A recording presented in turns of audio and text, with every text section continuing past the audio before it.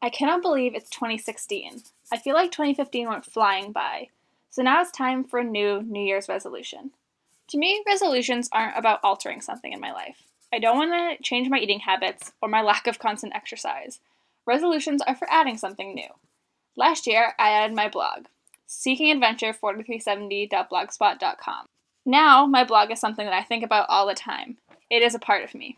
What made me want to start Seeking Adventure was that I loved writing. I wanted to write more. Now this year, I wanted to add something new.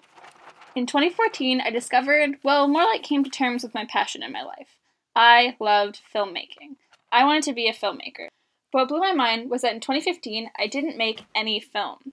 2016 will be the year that I make as many films as possible. The best way to get good at filmmaking is to make a lot of shit. Same as most skills, the more you practice, the better you get. So my new resolution is to try and make a film every week. A lot of my inspiration came from YouTube filmmakers like Casey Neistat and Louis Cole, who make films every single day. I think every week is a little more of a reasonable goal for me.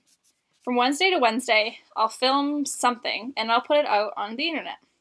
It can come in a variety of styles, maybe a vlog, or a short film, or just filming anything that I come across. Anything will help me get better.